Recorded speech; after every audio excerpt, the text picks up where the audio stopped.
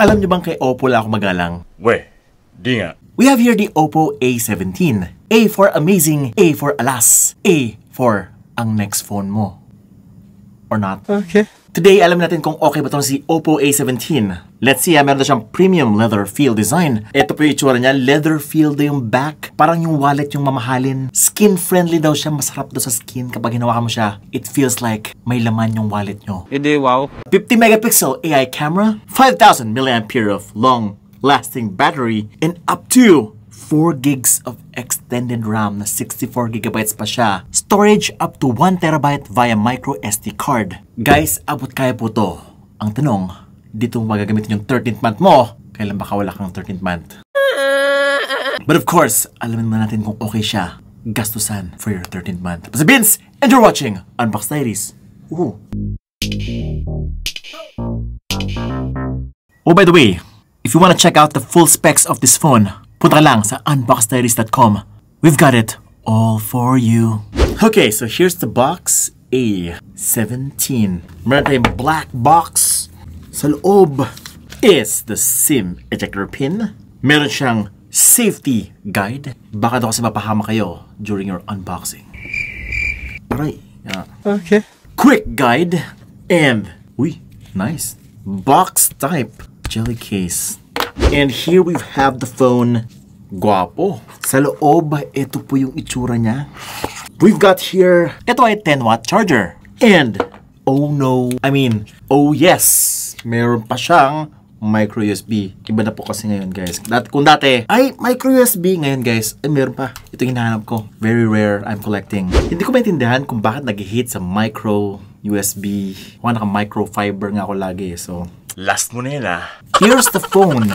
Wow, this is massive. And look at that. Para siyang lock sa iPhone dati. It looks so nice. At oo nga, very skin-friendly. Hindi siya magaspang. And it feels like real leather. That's a nice texture. And look at that body. Box-type design. I just love that. Pag nakita ko ng itong klaseng itsura, yung shape, na-inlove ako agad. At ayun na nga, yung bago ngayon, yung big camera design. Big lens, big lens. Hindi big sensor big lang yung design. And if you look closely, look at that. Yung camera niya, 50 megapixel. Parang mahirap maghanap ng 50 megapixel na cellphone at this price. Usually nasa 8 megapixel lang, 13 megapixel, things like that. We also have here sa ilalim ay LED flash at yung kanyang VGA camera. And look at the camera module. Wala po siyang umbok. Mukha lang po mayroong parang drawing dito, no? It looks like a bookmark. And here we have the Oppo logo. Very simple, yet very stunning to look at. Actually guys, kapag nakita ko yung phone sa malayo, ay mukha siyang sosyalin. Very premium looking phone. Iba na po yung itsura ng mga phones ngayon, no? Kung dati, kung entry level, mukha talaga silang entry level, no? Parang, alam mong, chippy pie. But this one it looks like na pwede kang makapag-sosyalan sa Greenbelt, sa Okada, sa Soler. Oh my God! Dalhin mo to sa Louis Vuitton at papansinin ka nung nagsiserve doon. And it smells really premium as well. Parang kakalabas lang sa factory. Very thin and light. That is 189 grams. Tapos yung kanyang nipis ay only 8.3 millimeters. Very thin. Very light. Of course, we need to cover the buttons and ports. Social din yung kanyang buttons dito. With a nice click, ito po yung power button. Sa taas yung volume rocker. Sa taas naman ay wala dito. Sa ilalim yung speaker, yung headphone jack, yung microphone, and the smiling. Yes po guys, nakasmile po itong phone na to. Micro USB. Yung mga phones kasi ngayon guys, gano'n na, USB Type-C na. Ito, masaya pa rin siya. Mga araw na masaya pa yung mga smartphones ngayon. So sa left side naman is yung kanyang SIM tray na merong dual nano SIM card slot plus micro SD card slot for expandability para marami kang ma-download, ma-picture at ma-video. At ayun na nga, yung kanyang display ay water drop notch. 6.56 inch, 720p HD+, IPS LCD display. The bezels are okay, the chain is okay, pero tinanong nyo ba kung okay ako? Guys, hindi ko na kaya. Dami na nababa sa akin, sa aking buhay, sa mga post ko, yung mga paggang ako. Hindi, actually masaya ako dito kasi nga, naka Helio G35 processor na siya. 113,000 points sa Antutu benchmark. Actually, yung Helio G series talaga is very very reliable when it comes to gaming. Pero man, no? Check natin yung itsura niya sa YouTube kasi you're going to use this all the time. Wow, I was not expecting this kind of image quality coming from this display kasi nga, nakalagay lang 720p. Ngunit, napakaganda po ng video dito. Although, tingnan nyo po yan, kaya doon niya up to 4K 60 frames per second. Kaya lang guys, huwag nyo na subukan kasi medyo nahihirapan na siyang i-render, ipalabas. What matters is napakaganda po. Very bright pala itong display and yung color is very accurate. Ganda. I am in love with this display. Pero mas nakaka-inlove yung kanyang Mobile Legends. Ito na po. Ayan, meron siyang game engine turned on. May bago po siyang panel dito. Pwede mag-pro gamer mode. Pwede may click yung game status. Ayun, lalabas yung FPS. Nice. Meron siyang game focus mode. Turn on din natin to para walang istorbo. Tatawag mo yung jowa nyo, hindi siya tatagos. Matatapos nyo pa rin yung rank game nyo. Okay, so naglaro ako ng Mobile Legends dito. Ito po yung napansin ko, no?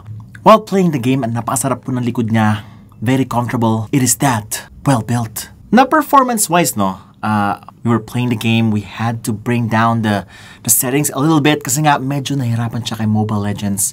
It just needs a little bit of optimization din. Maghintay na lang ng updates for better performance dito. But so far, okay siya. Okay yung kanyang itsura.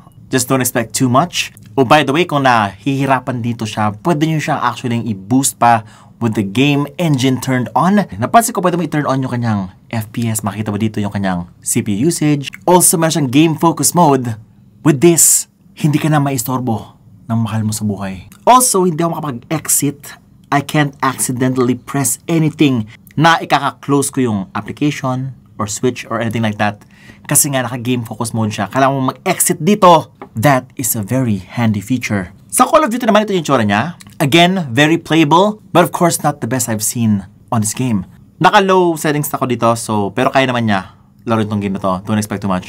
Ang mahalaga, masarap sa kamay. Pero ito na, ang tunay na masarap, which is yung kanyang camera. Throughout the years, Oppo has proven itself to be one of the most reliable camera makers sa smartphones. And the Oppo A17 is no exception kasi nga, napakaganda po. Well, sa price range niya, alam ko naman sa yung tunay na maganda. This one is able to capture photos like a true high-end mid-range phone. Dito siya bumawi guys. Napakaganda po ng mga photos niya. Gamitin niyo siya ng power of photography. Use the right angles. Wag against the light. And sa selfie, iba pa rin yung tunay na selfie expert. Yes, siya yun guys.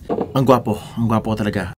What? I mean, ang gwapo ko sa picture. Ito yung kapag nag-selfie ka, after 100 selfies, ang gwapo mo pa rin. No? Kahit mag-search ka sa gallery mo, puro mukha mo. Ayun, no? Even after hundreds of selfies na puro mukha mo, ma-addict ka sa sarili mo. It takes narcissism to the next level. Mas ma-inlove ka sa sarili mo. My skin looks really good here. Smooth, vibrant looking. Kada picture mo, it gets better and better and better. So meron sa beautification, no? It whitens your skin, lightens your underarm. So, kung nagpipicture kayo ng kilikili nyo, wait lang. Kailangan na sample ng kilikili. Hindi lang. Ito naman yung itsura niya sa video, selfie video. And as you can see, uy, okay siya pang vlog I can say maganda, no? Clear yung voice ko and yung pinapata sa background and my face looks very pleasing. Hindi ko na kailangan ng makeup pa. Siya na yung bahala sa akin. Kung dugyot ka in person, dito magmumukha kang fresh. At ito po yung kanyang rear camera. Maganda siya, no? Clear. Very clear din siya. That is the power of the 50 megapixel rear camera. It looks much better than the selfie, but I'm just not sure, no? Dun sa kanyang beautification. Para mas maganda yung beautification dun sa harapan. Kasi nga, selfie camera yun. But this one, mas okay to pagka merong issue sa labas. Ayun, mas klaro. Meron din siya night mode, no? When you're out and about sa BGC or kung saan man mailaw sa gabi, dito nagsashine yung night mode niya. It will provide you much clearer, less noisier images in low light. Night mode, guys, try niyan. Meron siyang pro mode. That is quite surprising, no? Not many entry-level phones provide pro mode, but this one does. So if you're into photography and you're on a budget, this is what you're looking for. Poging-pogi ka pa kapag nag-selfie ka at nagpipicture ng ganyan. It makes you look like a professional or a social person. Okay, So far, Vince, parang okay na naman siya. But this is something na hindi ko pa nasabi. Na dapat sinabi ko nung una. Which is, guys, meron po siyang IPX4 water resistance. 14 days high temperature and high humidity resistance. Bago nila nirelease to sa atin, tinesting daw nila 20,000 times USB plugging and unplugging. 28,000 10 centimeter micro drops. 150,000 volume button presses. And 500,000 presses, power button durability. Ang tawag po dyan is the Oppo enduring quality. Para sure ka, long lasting ang bibili niyong phone. Thank you, Oppo. At ayan po si Oppo A17 entry level ni Oppo. Ang presyo, 7,999 pesos 464. If hindi mo to kaya, no, meron siyang Oppo A17K, 5,999 pesos 364 naman to. Same processor, same battery, same pretty much everything.